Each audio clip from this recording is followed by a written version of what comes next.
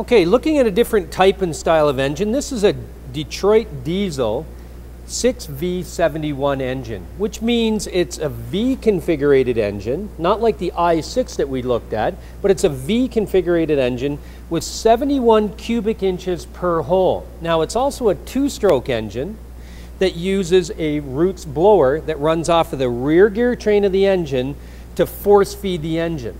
The i6 engine that we looked at in a previous video actually used a turbocharger to create charge air so that the engine can perform correctly. This one uses two strokes in application, so everything happens quicker. So this engine uses the roots blower to actually get enough air volume into the engine to allow it to run typically with two strokes. So we're going to run this engine and we're going to look at some of the systems on the engine and the operation of the valve train as we continue on through this video. So this is the roots blower. And the roots blower, again, coupled to the rear gear train of the engine, actually creates the charge air needed to run this particular two-stroke Detroit engine. Okay, so looking at the underside of the roots blower, so on the top side is where the air comes in, and then these vanes, when it's coupled through the gear train of the rear of the engine, actually rotate, compressing the air and jamming it down into the engine, into the airbox. So this is how we actually get our charge air on this particular two-stroke diesel engine. Okay, so now we're going to take a look at the roots blower that we just seen, and it's connected again to the rear gear train. So our vanes are turning in here and forcing air down into the engine. So on the front of this, we actually have a mechanism which is called the governor. The governor controls what's called the rack in this particular engine. Now, this engine being two-stroke uses what's called an MUI injection system. We talked about the Cummins engine, the i6, using a pressure time system, completely different type and style of delivery for that particular engine. So this one uses an MUI, and the MUI stands for mechanical unit injectors. So those injectors are controlled mechanically by the movement of the rack based on the speed of the engine to control the overall maximum RPM.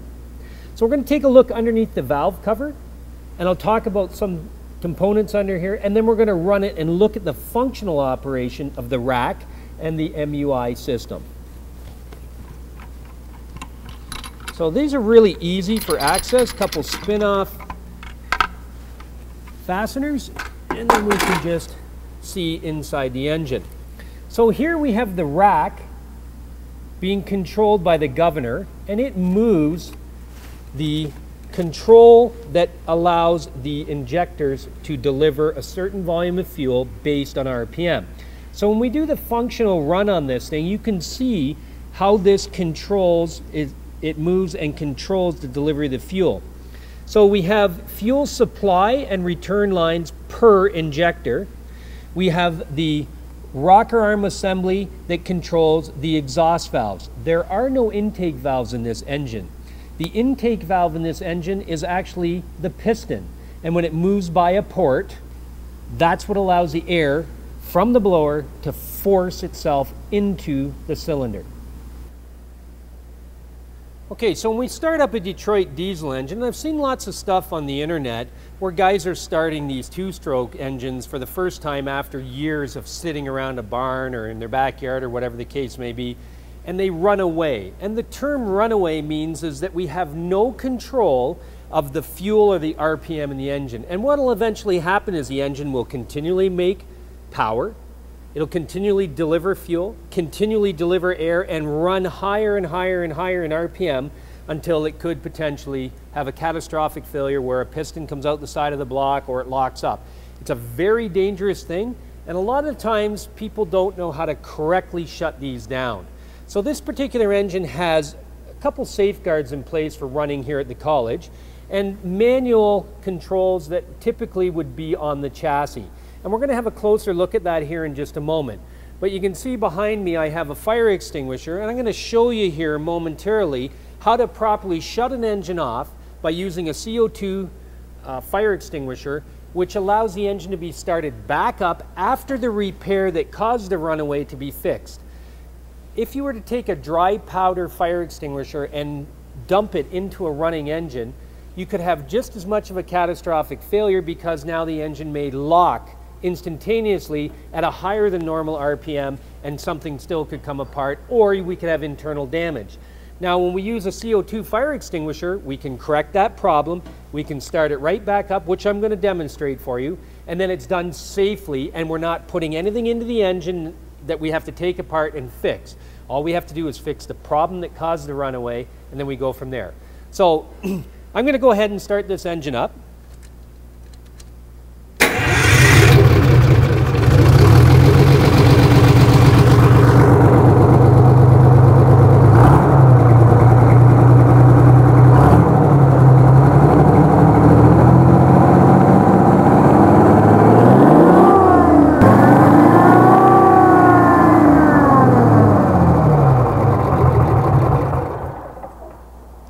Okay, so I've been able to manually shut this thing down with the control that I have here at hand.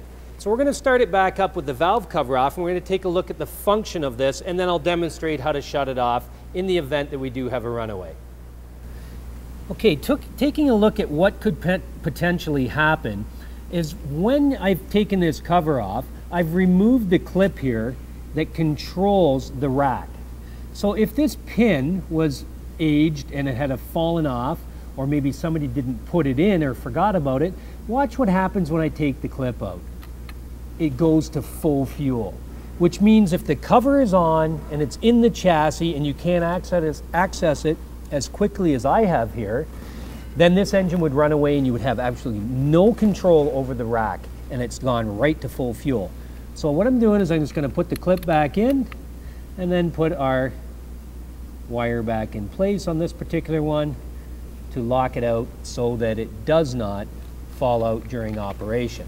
So when I run this engine, what I want us to take a look at is when I bring the RPM up, the rack will move, delivering the volume of fuel at the MUI, the mechanical unit injector, and then based on the maximum speed set in the governor, it'll back it off so that it does not over rev. If the governor is set too high and the buffer screw is set too high, that'll cause the engine to over rev. Now, for performance, some guys tend to tune these with a little bit more rack movement, increasing the engine RPM up to maybe in excess of 3,000 RPMs. Now, being a two-stroke, it seems like they are running excessively high to begin with, but this particular engine is running only at about 2,500 RPMs.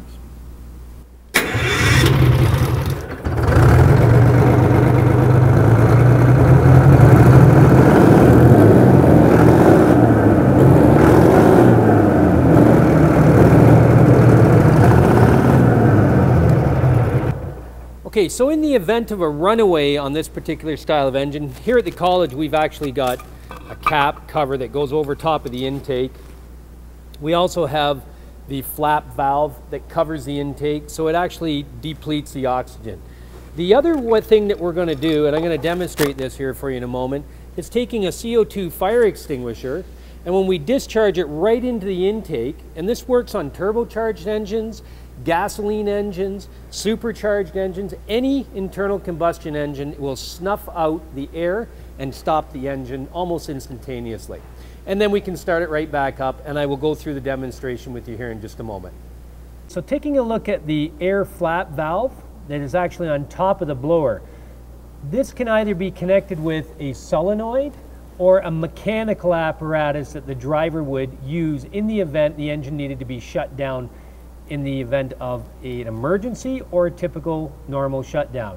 So how this gets reset, and again it would be done with a solenoid, I'm going to move that, I'm going to open the valve, and you can hear that valve opening and closing. So it's open and I lock it.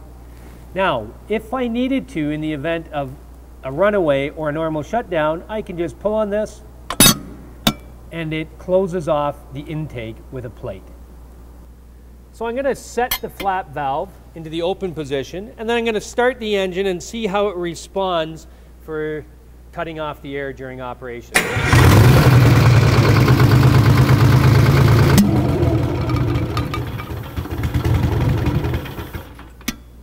It's not as instantaneous as I'd like, but it still shuts the engine down.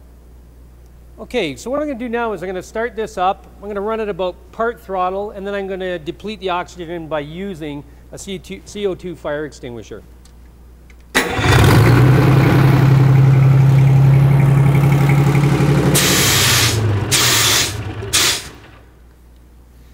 So, we'll remove the snow, and it should start right back up.